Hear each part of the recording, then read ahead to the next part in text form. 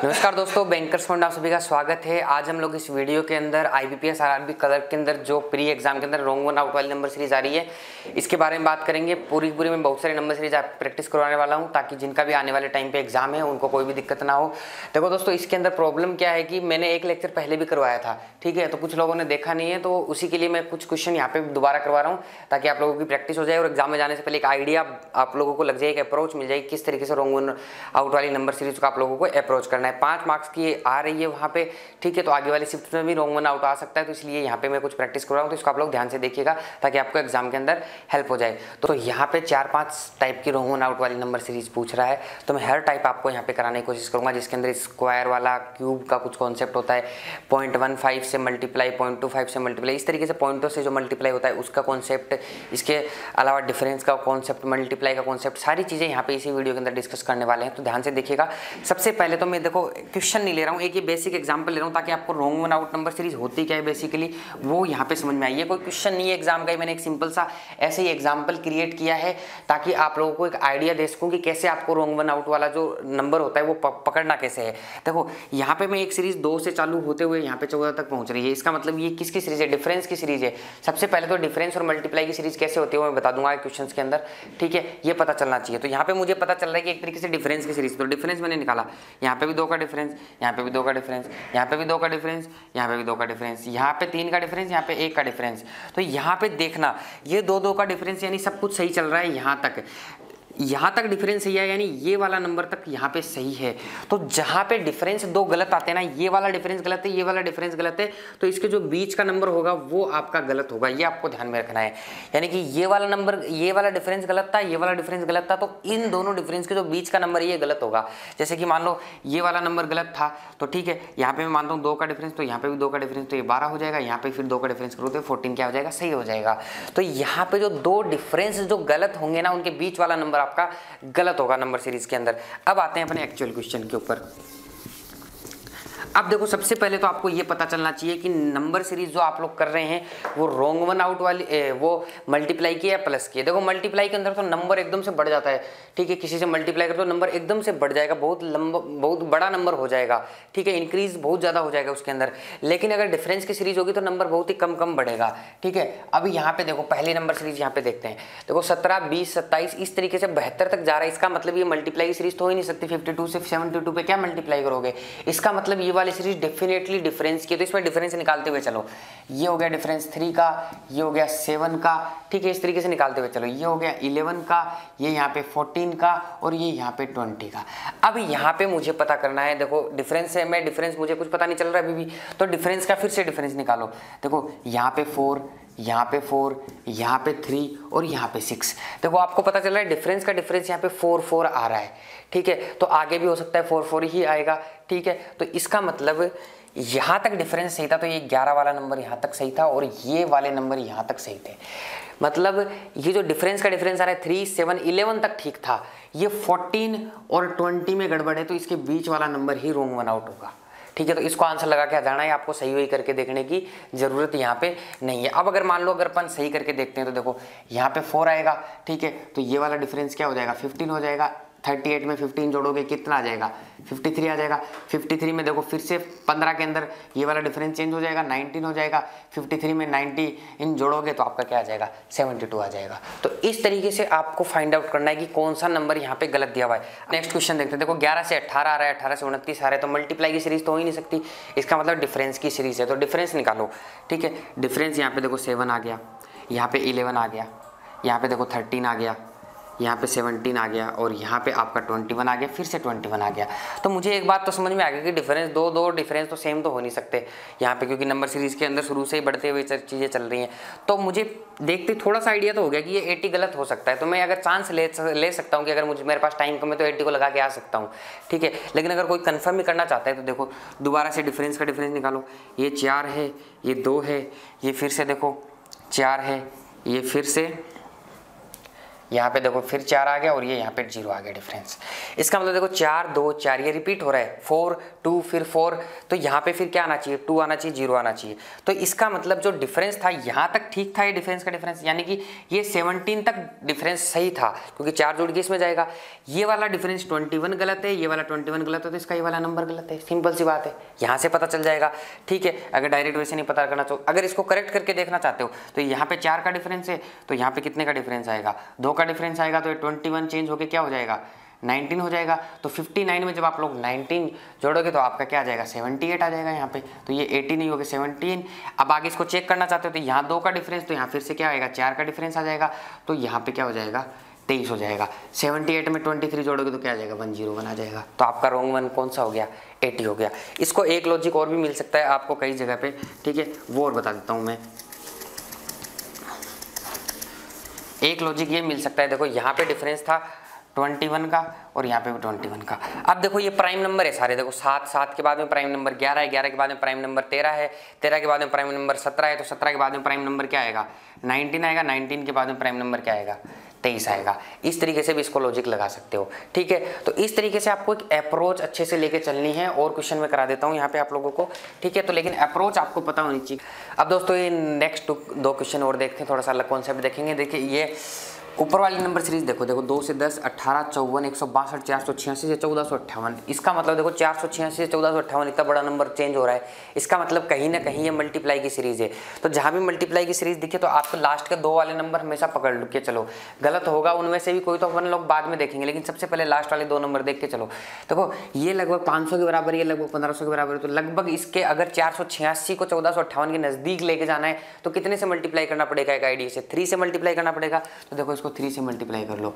3 से कैसे मल्टीप्लाई, देखो 400 को 3 से मल्टीप्लाई करोगे 1200 आ जाएगा, फिर 80 को 3 से मल्टीप्लाई करोगे 240 आ जाएगा, 1200 प्लस 240 1440, और फिर 6 या 18 18 जुड़ जाएगा तो 1458 आ जाएगा। तो यहाँ पे आपको पता चल रहा है कि एग्जैक्ट 3 से ही मल्टीप्लाई करने पे 1458 आ गया। तो पीछे भी देखो कहीं ऐसा हो रहा है क्या, इसको देखो 3 से मल्टीप्लाई करके देखो। ठीक है, तो 6 18 और 4 486 आ गया, ये भी 3 से मल्टीप्लाई होके आ गया। इधर इसको देखोगे 3 से मल्टीप्लाई करके तो ये भी 162 आ रहा है, देखो 50 या 150, 4 या 12 162 हो गया। इधर 18 को 3 से मल्टीप्लाई किया तो ये भी 54 आ गया, ऐसे चेक करते हुए चलो। लेकिन 10 को 3 से मल्टीप्लाई किया तो 30 नहीं आया, इसका मतलब ये 10 क्या है, यहाँ पे गलत है। ठीक है, तो पीछे से देखो इसको सही करके देख लो, 2 को 3 से मल्टीप्लाई किया 6 हो गया। ठीक है,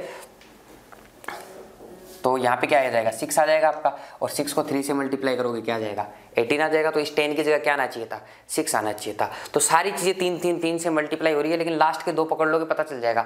अगर इनमें गलती होती तो फिर पहले वाले में पता चल जाता।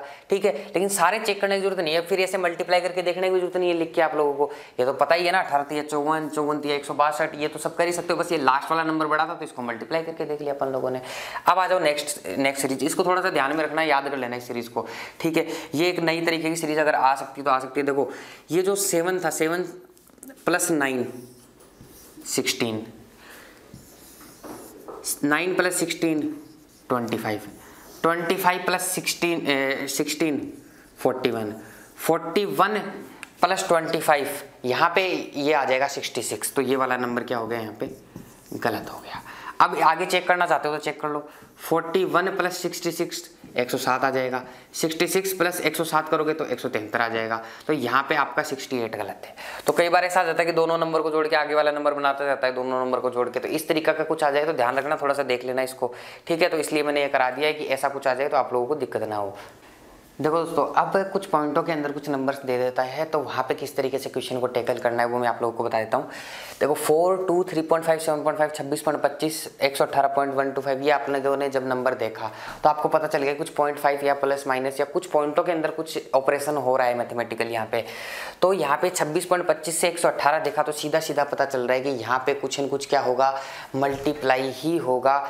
ठीक है, तो यहाँ पे मैं देख के चलता हूँ। यहाँ पे देखो एक छोटी सी बात आप लोगों को ध्यान में, जो पॉइंटों के अंदर जो नंबर गलत होगा ना, उसका आप लोग मल्टीप्लाई किससे हो रहा है, डिवाइड किससे हो रहा है पता ही नहीं कर पाओगे, क्योंकि वो बहुत ही कुछ भी नंबर हो सकता है, 2.346, तो कहाँ ढूंढोगे आप उस नंबर को, नहीं मिल पाएगा। ठीक है, तो इसलिए आप लोग उसको एक बार स्किप करना है, वही मैं आप लोगों को बताऊंगा यहाँ पे अच्छे से। देखो 4 से 2 लाया तो 0.5 से मल्टीप्लाई होगा। ठीक है, 2 से 3.5 आ रहा है तो यहाँ पे देखो 1.75 से मल्टीप्लाई हो सकता है। 3.5 आ जाएगा। ठीक है, सिंपल सी बात है ना, दो इसको 350 मानो। ठीक है, और ये देखो 175 को 2 से मल्टीप्लाई करो क्या आ जाएगा, 350 आ जाएगा। तो 1.75 से 2 को मल्टीप्लाई करो क्या आ जाएगा, 3.5 आ जाएगा। अब जब 3.5 से 7.5 से जाता हूँ तो मैं सोचता हूँ कि यार 1 से मल्टीप्लाई करूँगा 3.5, यहाँ पे फिर 1.5 से मल्टीप्लाई करूँगा तो भी कुछ ज़्यादा चला जाएगा। ठीक है, तो 7.5 तो कुछ सिंपल सा लॉजिक नहीं बैठ रहा जो बैठना चाहिए।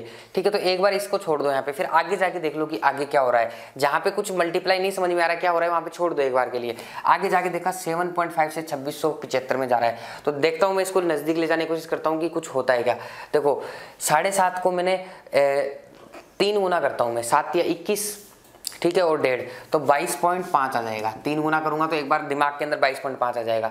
ठीक है, 22.5 के बाद में 3 गुना हो गया तो मैं सोचता हूँ 3.5 से क्या पता गुना हो। ठीक है, तो इसका आधा अगर मैं करूंगा तो क्या आ जाएगा, 3.75 आ जाएगा। ठीक है, 3.75 जब इन दोनों को यहाँ पे जोड़ा जाएगा तो 26.25 आ जाएगा। 26.25 इसका मतलब ये किससे मल्टीप्लाई हो रहा है, 3.5 से मल्टीप्लाई हो रहा है।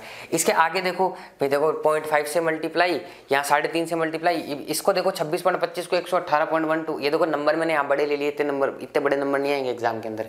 ठीक है, यहाँ मैंने बस ऐसे ही बताने के लिए यहाँ पे नंबरों को बढ़ा ले लिया है। यहाँ पे देखो 26.25 को लगभग अगर अपने को 118 के पास में ले जाना है तो लगभग 4 से मल्टीप्लाई तो करना ही करना पड़ेगा।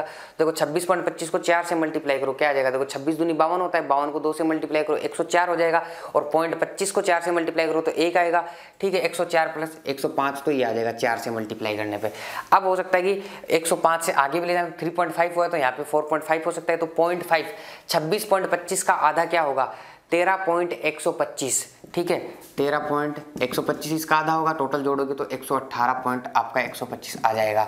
तो यहाँ पे आपको पता चल रहा है कि ये 4.5 से मल्टीप्लाई हो रहा है। इसका मतलब 4.5 3.5, तो यहाँ पे कहीं 2.5 से मल्टीप्लाई हुआ होगा, और यहाँ पे कहीं पे 1.5 से मल्टीप्लाई हुआ होगा। कौन कौन से मल्टीप्लाई गलत है, ये वाला मल्टीप्लाई गलत था, ये वाला गलत था, यानी कि इसके बीच वाला नंबर ये गलत है। ठीक है, अब इसको करेक्ट करके देख लेते हैं क्या आ जाएगा।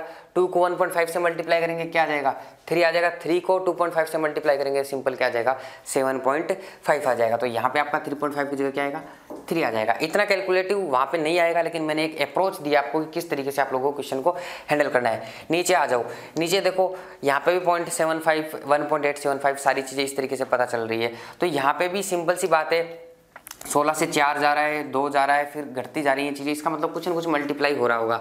ठीक है, 16 से 4 लाने के लिए मैं 4 का भाग देना पड़ूंगा, 4 का भाग देना पड़ेगा। इसमें 4 के भाग का मतलब किससे मल्टीप्लाई हो रहा होगा, एक तरीके से 0.25 से मल्टीप्लाई हो रहा होगा। यहाँ पे 4 से 2 लाना है तो ये 0.5 से मल्टीप्लाई हो रहा होगा। इसी तरीके से अगर मैं बात करूँ 0.5 तो यहाँ पे किससे मल्टीप्लाई हो रहा होगा, 0.75 से मल्टीप्लाई हो रहा होगा। तो सही है, 0.75 से 2 को मल्टीप्लाई करो 1.5, यहाँ तक सारे नंबर सही है। इन दोनों में से कुछ ना कुछ गलत है, तो देख लेते हैं। देखो क्या गलत आएगा, 0.75 हो गया तो यहाँ पे 1 से मल्टीप्लाई होगा कुछ। ठीक है, 1 से मल्टीप्लाई होगा तो यहाँ पे 1.5 ही आना चाहिए था। ठीक है, लेकिन 1.5 नहीं आके यहाँ पे क्या आ रहा है, ठीक है 1.75 आ रहा है, तो ये गलत हो जाएगा। आगे अगर आप लोग चेक करना चाहो तो कर सकते हो, वरना कोई यहाँ पे जरूरी नहीं हो, क्योंकि पीछे से पूरी एग्जैक्टली सीरीज बनती हुई आ रही है। देखो 0.25 0.5 0.75 1, तो ये कितने से मल्टीप्लाई होगा, 1.25 से मल्टीप्लाई होगा। अब आप मल्टीप्लाई करके देख लो, देखो 15 पंजो 75, ठीक है, 15 दूनी 30 और 7 37, 3 आ गया, 15 कम 15 और 1 18, 3 18, तो ये 1.875 आ जाएगा। ठीक है, तो आगे चेक करना चाहो तो कर सकते हो, बाकी ये क्वेश्चन का आंसर आप लोग लगा के आ सकते हो। ठीक है दोस्तों, तो ये आपका पॉइंट वाला था, और इसके बाद में हम लोग कुछ और देख लेते हैं। स्क्वायर और क्यूब के अंदर कुछ कॉन्सेप्ट पूछ सकता है। तो अब देखो लास्ट में 2 नंबर सीरीज और देख लेते हैं, ताकि अगर ऐसा कोई क्वेश्चन आ जाए तो हमें दिक्कत ना हो। देखो यहाँ पे देखो 16 19 21 30 46 71 से 107 तक, यहाँ तक देखने से ही पता चल रहा है कि कोई मल्टीप्लाई की सीरीज तो हो ही नहीं सकती, क्योंकि नंबर तो बहुत ज़्यादा बढ़ ही नहीं रहा है। जैसे 19 से 21 हो रहा है, 21 से 30 हो रहा है, इसलिए ये प्लस या माइनस यानी कि डिफरेंस की ही सीरीज होगी एक तरीके से। तो यहाँ पे डिफरेंस की में डिफरेंस निकालो, 3 यहाँ पे 2 आ गया, यहाँ पे 9 आ गया, यहाँ पे 16 आ गया, और ये कितना आ जाएगा, ये 25 आ जाएगा, और ये आपका 36 आ गया। ठीक है, इस तरीके से ये डिफरेंस आ गया। अब डिफरेंस को थोड़ा सा ऑब्जर्व मैंने किया तो शुरू के 2 में तो कुछ नहीं दिखा, इसमें दिखा 3 का स्क्वायर, 4 का स्क्वायर, 5 का स्क्वायर, 6 का स्क्वायर। इसका मतलब ये सारे डिफरेंस तो यहाँ पे क्या है, करेक्ट हैं। यहाँ पे कौन कौन से डिफरेंस गलत हो रहे हैं, एक तो ये वाला डिफरेंस गलत हो रहा है, और एक ये वाला डिफरेंस गलत हो रहा है। ठीक है। तो इन दोनों के डिफरेंस यहाँ पे क्या हो रहे हैं, गलत हो रहे हैं। तो यहाँ पे इसको सही करने के लिए देखो ये 3 का स्क्वायर है तो यह क्या हो जाएगा 2 का स्क्वायर। अच्छा इससे पहले तो एक चीज़ देखो, इन दोनों का डिफरेंस गलत हो रहा है तो नंबर कौन सा गलत होगा, यही होगा। दोनों गलत डिफरेंस के बीच का नंबर गलत होता है।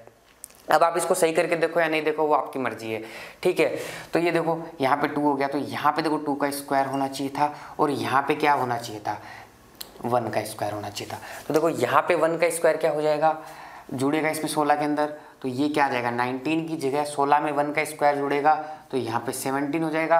17 में जब 4 जुड़ेगा तो यहाँ पे क्या हो जाएगा, फिर से 21 हो जाएगा। तो ये डिफरेंस क्या हो जाएगा 4 हो जाएगा। तो ये डिफरेंस यहाँ पे क्या हो जाएगा 1 हो जाएगा। समझ गए यहाँ तक ये वाली सीरीज। अब आ जाओ नेक्स्ट वाली सीरीज के अंदर। तो इसमें गलत क्या था, जो 19 था पहले वो गलत था, ये 17 यहाँ पे क्या है करेक्ट है।